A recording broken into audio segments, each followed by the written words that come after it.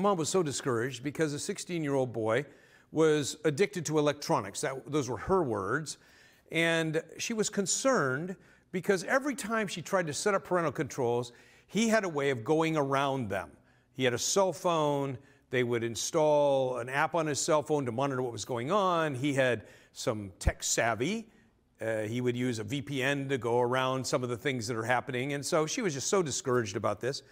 So she was ready to give up. And I said, look, let me help you with this. In fact, let's start with your internet service provider in your house.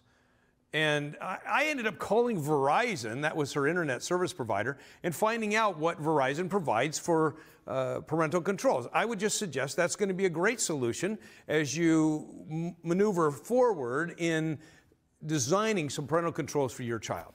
But let's start a little bit outside of that network. Let's go to when we start allowing children to be involved with electronics.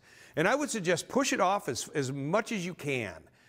Some parents are very eager to get their children involved in electronics, but certainly children under the age of 2 probably shouldn't see a screen at all.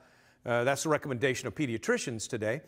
But even in the preschool years, there's so much brain development going on that we want our children to experience boredom. We want them to be using manipulatives and solving problems and being creative and comforting themselves in ways that don't involve electronics.